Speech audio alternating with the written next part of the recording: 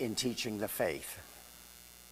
Okay, so let me cut to the chase and explain how this talk came about. Early last fall, I was thinking about what I might do as a devotional act in preparation for All Saints' Day. The idea of preparing for religious feast is commonplace in the church, and we do this all the time. We do it with Advent, prepares us for Christmas, and Lent prepares us for Easter. But individually, one might do it through special prayers or novenas or fasting. Or in the case of me, I paint in watercolors. And so the idea came that in an attempt to prepare myself for All Saints' Day, I might choose to do some paintings, and I selected 3 saints to do. I wanted to do those that were, some that were canonized within my lifetime, and so those were 3 that I suggested. So the question comes up, how does creating a piece of art prepare one for more fittingly celebrate a feast? And that's not an unreasonable question. Firstly, it provides the artist his own religious education. Unlike painting a tree, painting an individual, or painting trying to capture the essence of a religious event, one must know the intricacies and the story, which means that it requires research. That can either be reading the Bible or the lives of the saints, or even seeing what other artists have done and try to adapt your work to theirs by their inspiration. Secondly, the research and certainly the act of painting moves the artist spiritually and acts as a devotional good work, just the way helping out at a food pantry helps one's life. And thirdly, the love, labor, and difficulties inherent in the act of painting can sacrificially be offered up, not only for your own intentions, but also those of souls in purgatory. So there are many ways in which art helps the artist, and these were things that I was thinking about. I also thought that if these paintings came out okay or good, I would offer them to the school, and if they wanted them, that they could have them. And indeed, they did like them, and they do have them. And they're in the hall in the school. Okay, could I have the first slide? Can you hear me? Thank you. I'm sorry I don't have a pointer, but this is, as you all know, Mother Teresa of Calcutta, and she was one of the saints that I thought to do. Next, please. Next. Next slide. Maybe not.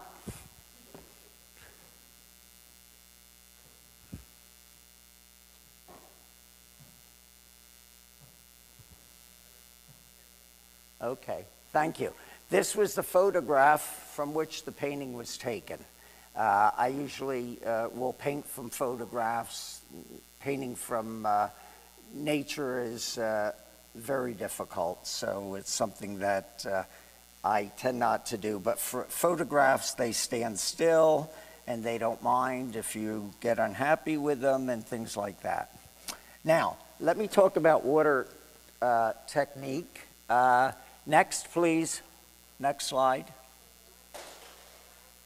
Okay, this is the watercolor of the next saint, John Paul II. Now, there are a couple of ways of doing watercolors.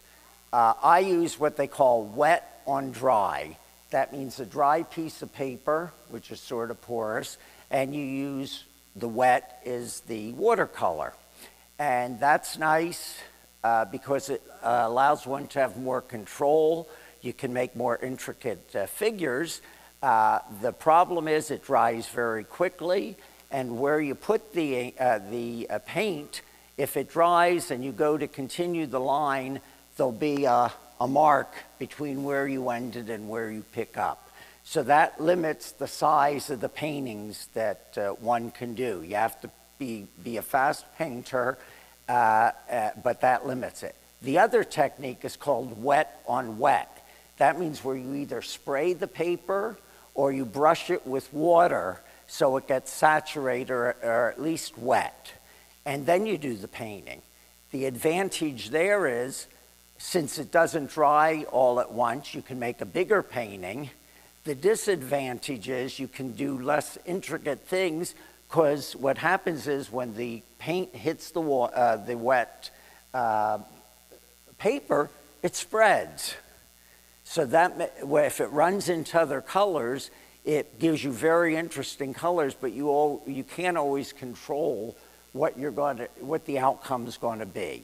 So mine is wet on dry, and that's why the colors don't run too much. It was a little wet on wet in the background. You see the blue in the background? I wet the paper there and then put the blue on, and you see how the blue is not homogeneous, one color blue, but it runs into each other. Do you see that? Okay. Next. And this was the photograph of John Paul, which the painting came from. I changed the color of the vestment and lifted him up a little bit, but that's basically it. Next.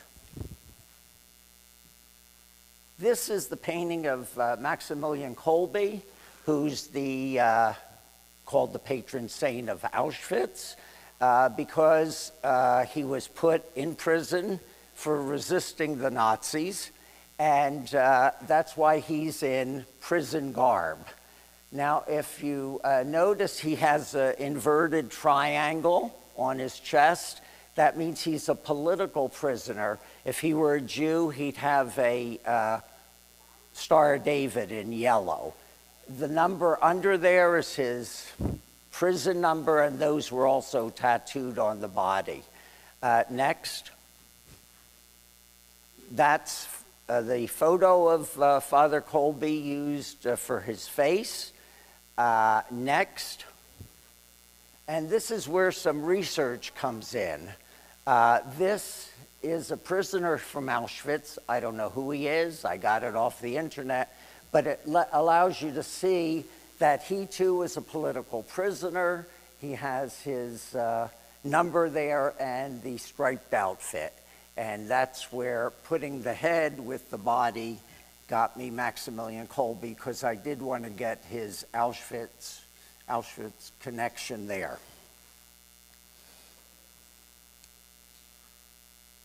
Okay.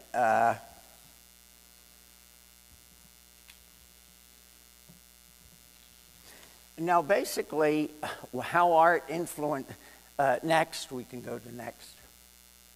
How art influences or can be used in religion is the fact that art is beautiful and beauty attracts, and people are mesmerized or directed toward it.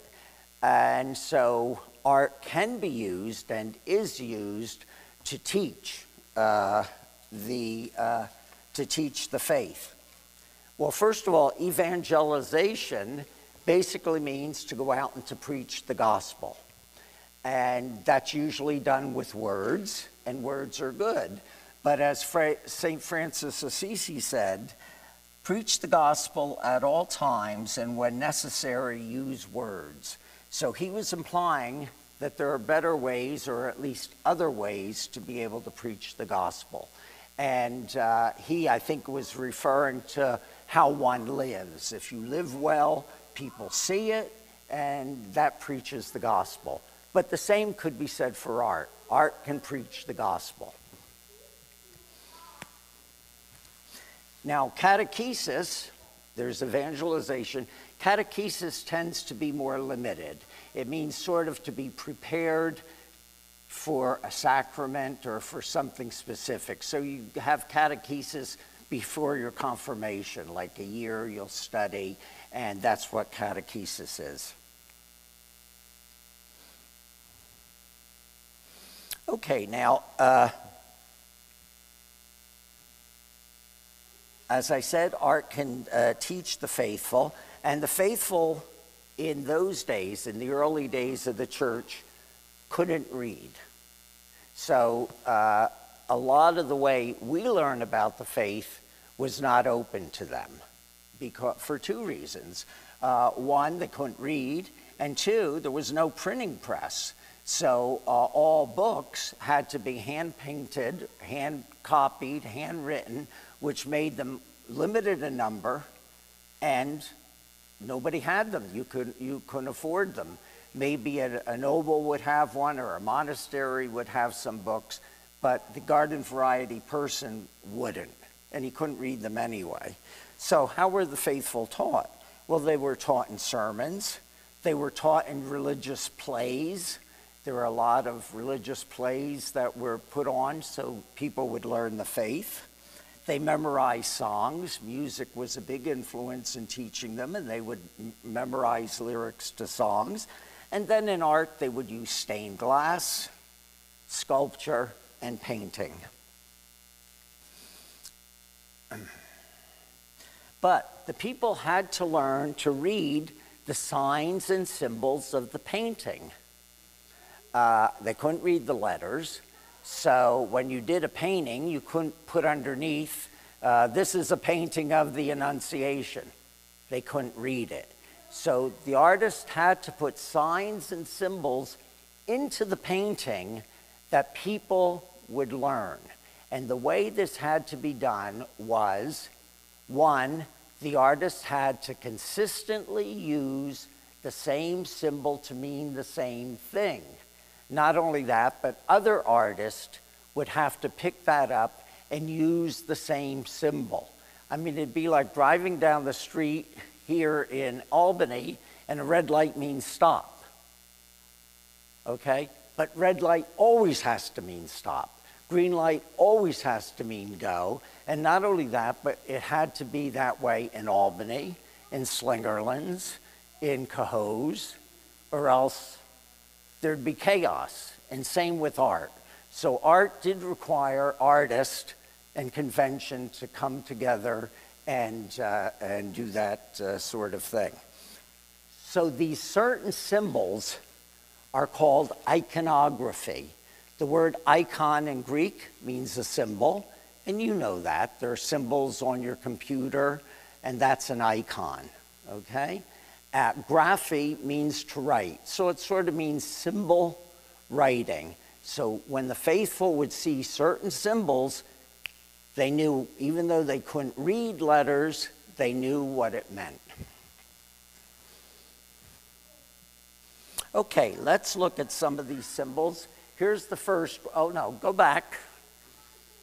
Yeah, this is a painting that was done in 1899, basically 1900, by a French painter, Alphonse Bouguereau, and it's the Madonna enthroned. Now, the first symbol that we learn is the halo. The halo, how do you tell in a painting a holy person versus a garden variety person? You put a halo on them.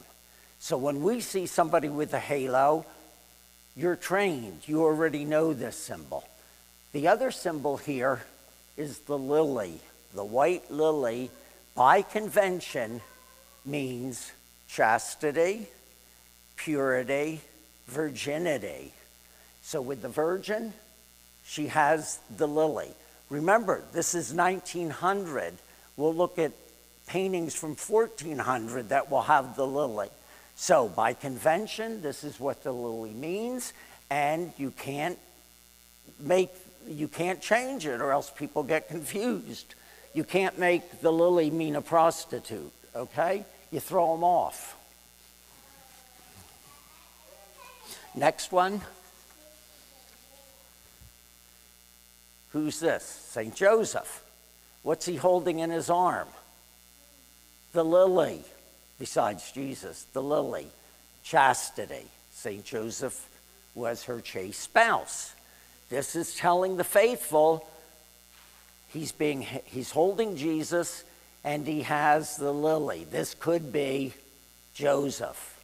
You can't write St. Joseph underneath, won't help. Next. St. Anthony of Padua took a vow of chastity. What's there? The lily. So when you see the white lily, think purity, chastity, virginity. That's your cue.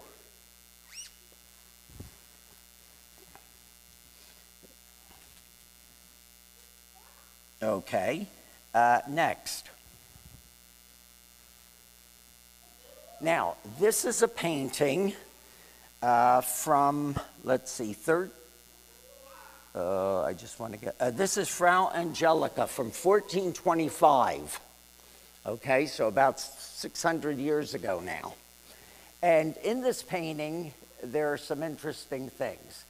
First of all, it's entitled, if you could read, is St. Peter teaching St. Mark.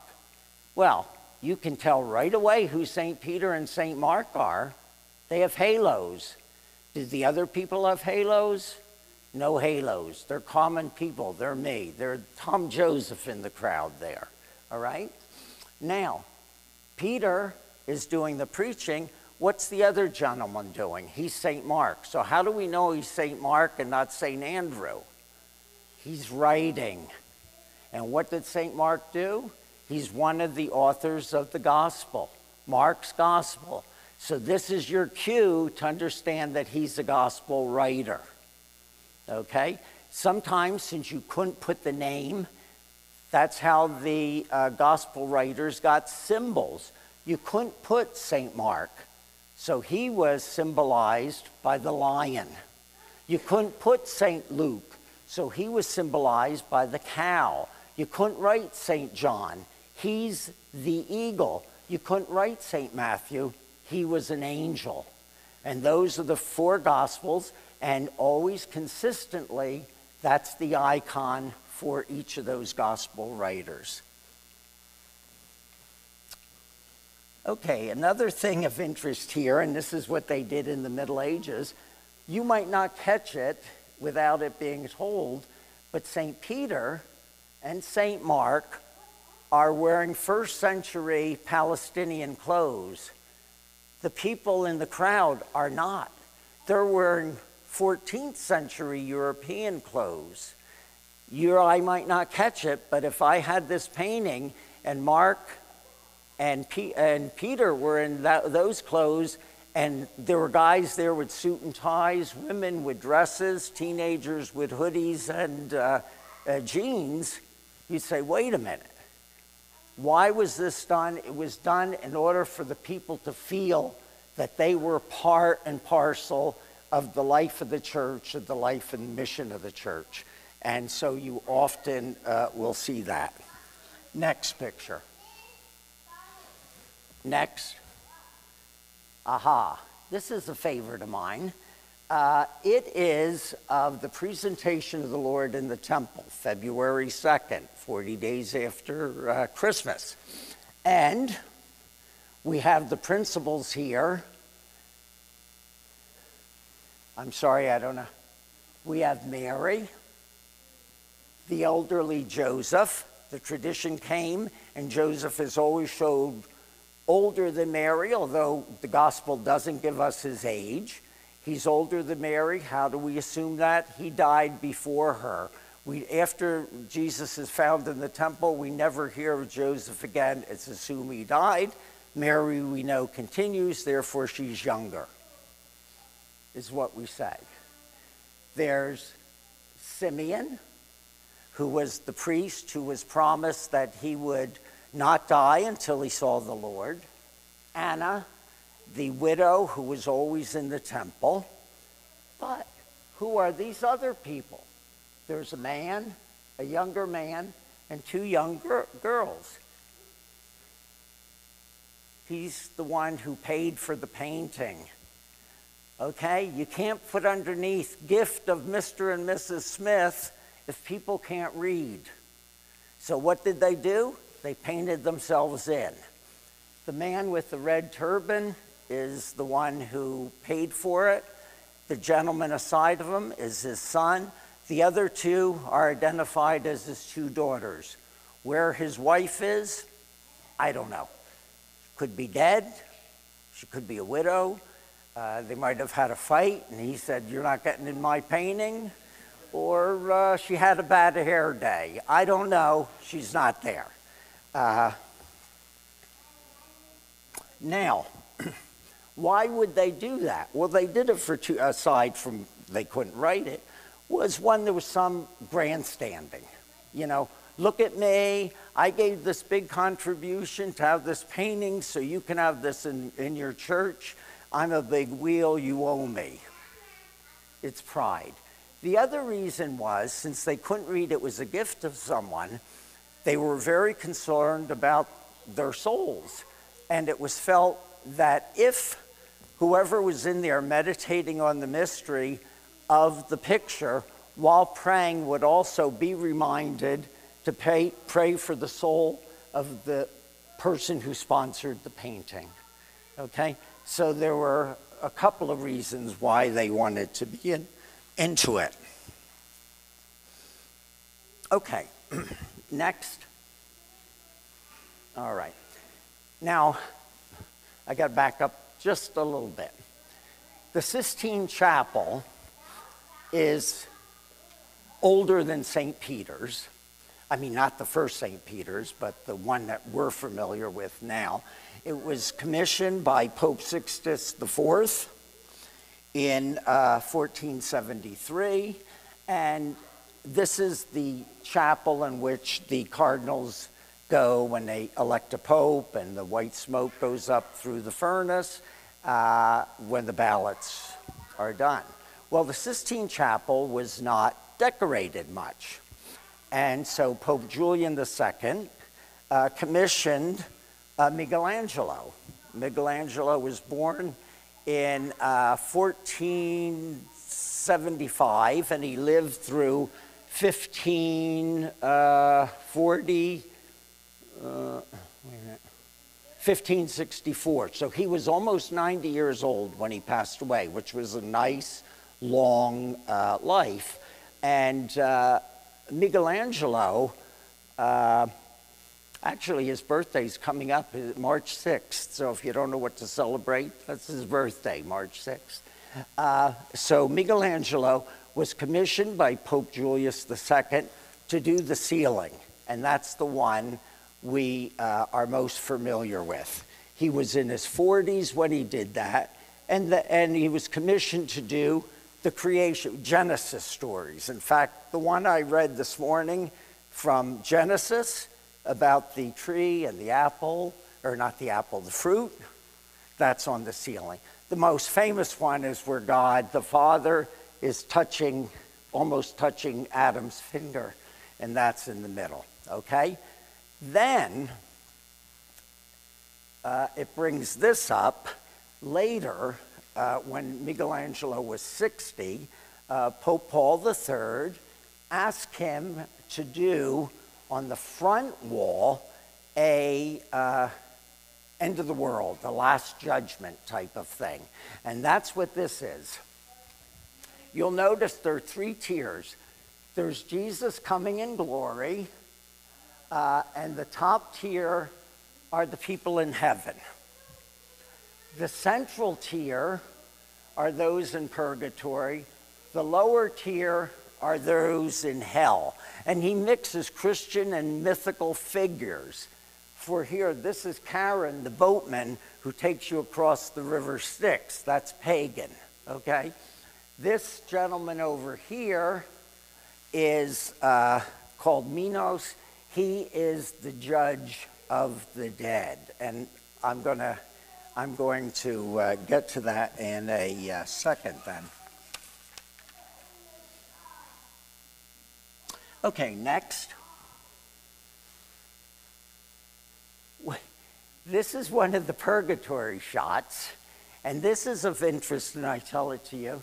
This is the skin of St. Bartholomew. St. Bartholomew was one of the initial disciples of Jesus. In Persia, he was skinned to death. So his skin is here. I'll get to a story later, but basically Michelangelo took a vow not to sign his paintings. However, what he did was he painted his own face in on the skin of, so that's his signature on this. Okay, next. Aha. Now we're in hell. This is an interesting story. Here's the altar. There was nothing behind here. This is the altar. See this person here? He's Minos, the judge of the dead. And his picture is blown up here. Now here's the story.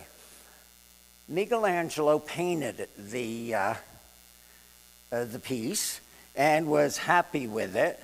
Well, there was a cardinal by the name of Blasio di Senza, and Blasio di Senza was the master of ceremonies for the Pope and keeper of the papal household. Well, he was very offended that there were so many nudes in this picture. So he went to Pope Paul III and said to him, you got to do something about this. This is scandalous. Have Michelangelo paint clothes on them. Well, Michelangelo's artistic sensibilities were offended, shall we say. And so what he did was he took Minos and painted the face of Cardinal di Senza, putting him in hell on the judge of the dead. Well, with that, di Senza goes ballistic. He goes to Paul III and says, look, this is unacceptable. I'm sure he said more than that to the Pope. And the Pope either didn't like di Senza much, or he had a very interesting sense of humor, because what he told di Senza was, he said, oh, Eminence, and Varsi, who did the histories of the artists, relates the story. He said, Eminence, he said, had Michelangelo put you in purgatory, I would have had masses said night and day for you to get out. But since he put you in hell, even a pope can do nothing about that. So to this day, if you go there, you look, Cardinal di Senza's face is still on Minos. And that's probably his greatest claim to fame. Michelangelo made him famous, and I think if it were left to his own devices, he never would have been. Okay, next. Aha, you know this one. This is the Pieta, one of many Pietas. It's not the only Pieta. Pieta means compassion, pity, and this is done by Michelangelo out of Carrara marble. He was 23 years old, and it took him a year to do this. This was from 1498 to 1499. So he does this beautiful thing, and Varsi also gives us this story, was he would come back to, when the crowds came in to look at his work, he would stand in the crowd so he could listen to their comments. Was this good? Did they like it? Did they not? This, that, and the other thing. So he's standing in the crowd, and these two gentlemen are talking, and they're both praising this. This is the best thing since sliced bread. The man's a genius, et cetera, et cetera. So, of course, Michelangelo's feeling very good. Why wouldn't he? And then the one guy says, who did it? And the other guy says, oh, it's Sculptor A. Well, that wasn't Michelangelo's name. And the other guy says, oh, no, it's not him. It's Sculptor B. Now, Michelangelo, he's Italian, both sides. He gets angry. His pride is offended. And so what he does next, he comes back that night, and by candlelight, across the belt or the band, across the virgin breast, he writes, chisels in, Michelangelis Buonarrotis eum fecit, which in Latin means Michelangelo Buonarroti made it. So he signed it. So if you go, you'll be able, if you know what you're looking for, because you could miss it, Michelangelo signed. Well, he got so upset with himself because of his pride that he swore that he would never sign another piece of his art, and he never did. The closest thing was he put his face in St. Bartholomew's skin on the Last Judgment. This is out of Carrara marble. You can see it. You go into the St. Peter's. If you've never been there, there's a sort of a gathering space. You go through the next doors. You turn to the right, and it's right there. It has a bulletproof thing in front of it. The other statues don't. As you'll recall, 1972, if you're old enough, a crazed Hungarian man, Laszlo Tato, his name was, came in with a hammer and smashed up, knocked the nose right off the Pietà. They got it back together, and a couple times I visited. Since then, I look and the nose is beautiful. I can't see anything.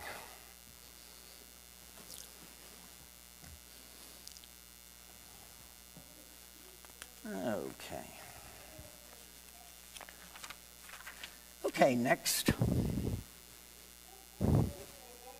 Now, let's get back to some iconography. The symbol for a martyr saint is the palm branch. So if somebody gave their life, they get the palm branch, okay? Like the lily was chastity, the palm branch was you're a martyr. Usually with the picture, again, they couldn't do names, they would show the palm branch and either instrument of their torture or death. Okay, this one just shows the palm branch, but it also tells us what? She's a virgin. So this is a virgin martyr. You got to be able to read it. Holy person, halo.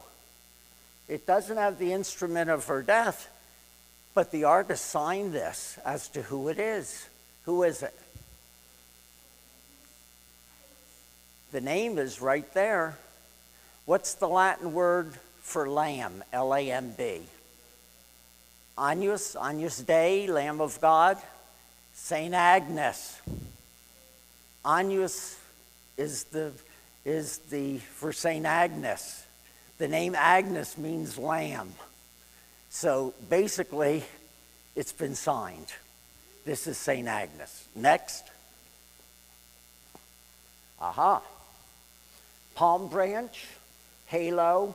Oh, the long hair down also means a maiden or a virgin. If we would go back to Saint Agnes, she had long hair. That's another sign. Who's this? See the long hair? Long hair? Who's this? Saint who? Somebody said it. Lucy. How do we know? Her eyes are on a plate. That's her sign, the sign of her torture and death. So she's one of the virgin martyrs too. There were 5 Latin virgin martyrs. There's Agnes, who we saw, Lucy, Agatha, Anastasia, and someone dear to Jacqueline's heart, Cecilia. Justine's heart, rather, Cecilia. Okay, patroness of music. Next. This is St. Catherine of Alexandria. The faithful would know this because of her method of death. Halo, she was tortured on the wheel. Long hair, she was a virgin. She was then decapitated. The whole story is here if you can read the symbols. Next. This is an icon, a very poor one, I might add. I don't think it's so nice. But again, who is this?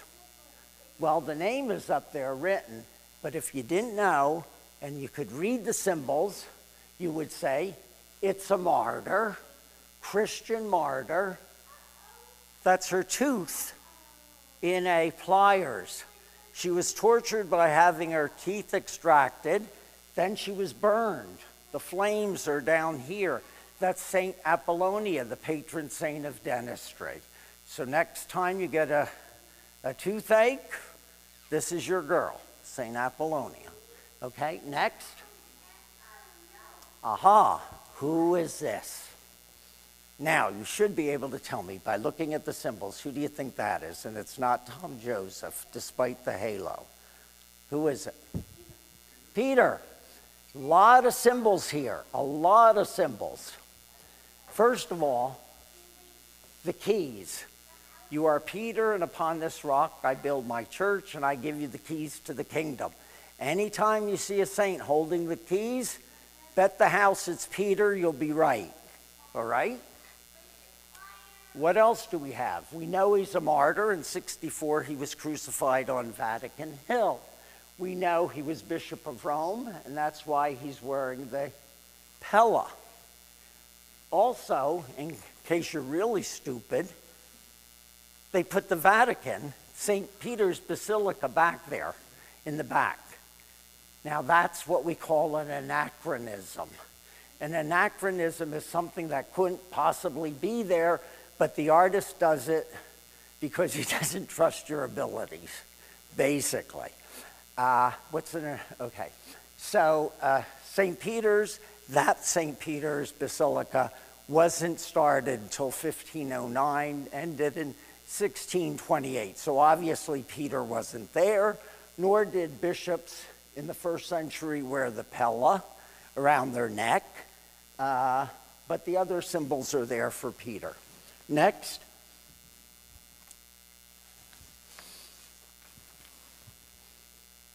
What's this? Now, everybody should tell me what this is. It's not hard. This is not rocket science. What is that? An angel. Great. Perfect. That wasn't hard. And how'd you know it was an angel? Wings and the halo. So it's not a bat. It's not. Why in art did they give angels wings? What's the function of angels, mostly in Scripture? I'm sorry? They can fly. Now, why do they need to fly? Okay. Angels serve God, and the way we hear about them most of the time is they bring messages to people. And how's the fastest way to get from God the Father to Tom Joseph? Fly. You got it. I'm telling you. Okay, fly. Right? Okay. So that's why they do. And the fact that they bring messages, just think of the Christmas story. An angel announces to Mary, God wants you to be the mother of God, the mother of his son. Message. Joseph decides he's going to what? Divorce her? Angel appears. Don't do it. She's not what you think. They go down to Bethlehem. They have the baby.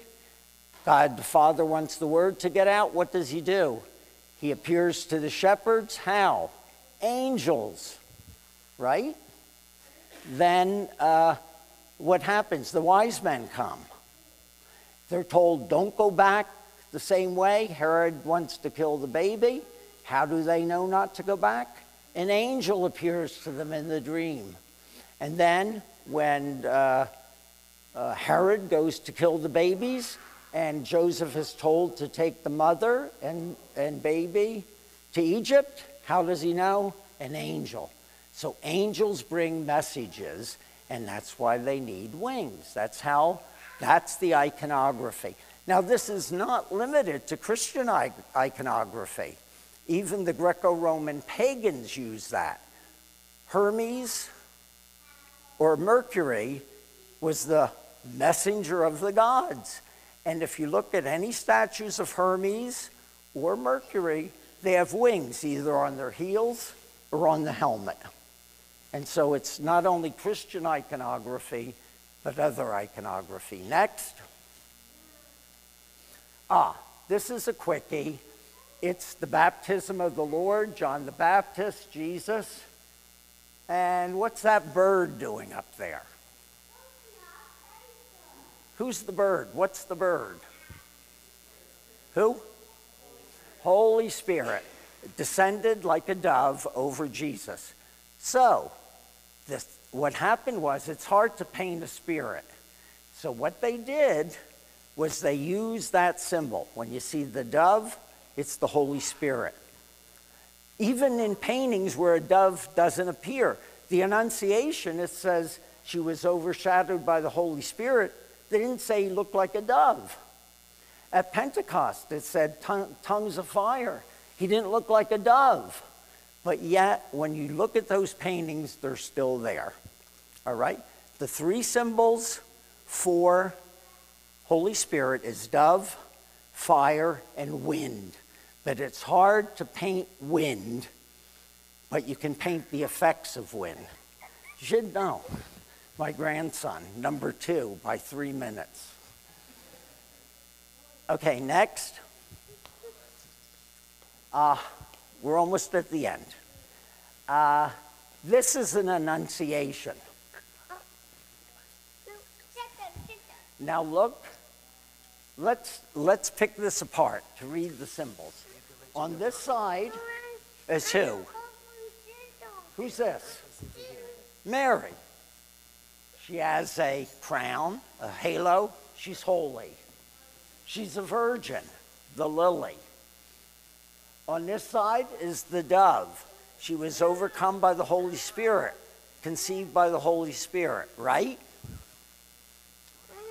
So another piece here is a piece of theology. What's she wearing? Blue is the color of humanity. Red is the color of divinity. In her humanity, the blue cloak, she carries our Lord who is divine in her womb. That's why she's wearing blue and red. Let's go to the panel on the right. What's that with the wings? An angel, right? And angels bring messages, and just to make sure you see that, he's carrying a staff with Ave Maria, Hail Mary. Up in the corner, who orchestrated this whole thing? God the Father. And he's looking over, he's up in the right-hand corner looking over the whole thing. So you get the whole story looking at one shot. Now, here's something interesting. What's that partition in the middle for? Who would ruin a good painting? I wouldn't do that by putting a wall right in the middle. It's got to be telling you something. No, heaven and earth, no. What it's telling you is that Mary was conceived not by a man, but by the Holy Spirit. So at the time of her conception, who's the only one on her side of the panel? The Holy Spirit. And to show that nobody else was there, is there. And you can look at a lot of, this was 1470. If you look at a 1450 Frau Angelica Annunciation at St. Marco, there's a pillar in the middle, a stone column or a pillar, okay? I saw a recent one, and I should have put it up here. I said that the Holy Spirit can be shown as wind. There's an Annunciation, modern one. Mary, the angel, an open window, and I said you can't paint wind, but you can paint its effects. And there are drapes on the window, curtains that are being blown in, so you know wind is there. And not only that, but the curtains are where? Between Mary and anything else. So it's here 600 years the partition has been there. Next. Okay, next, we're at the end. Next. This is one of the oldest, if not the oldest, Christian iconograph. What is it? What's that? Yeah, you. What's that? What does it look like? A fish. No rocket science there. A fish. Next. Now, the fish in Greek is pronounced ichthos. So when anyone would see it who was knowledgeable, they'd say ichthos. Ichthos means fish. Now, that's what we would call, I want to get the word right, an acronym. That's an acronym. Now, what's another acronym? Okay, if I asked my grandmother, what does pin mean? She would say, oh, what do you mean? It's a sharp thing, looks like a needle, used to hold cloth together when you're sewing it. If I ask somebody in the last 25 years what PIN is, there's a good chance they'd say personal identification number. We call it PIN. That's an acronym. Ichthos is an acronym. Anyone who wasn't in the in crowd, who didn't know computers, if you will, at the time, would say fish, no problem.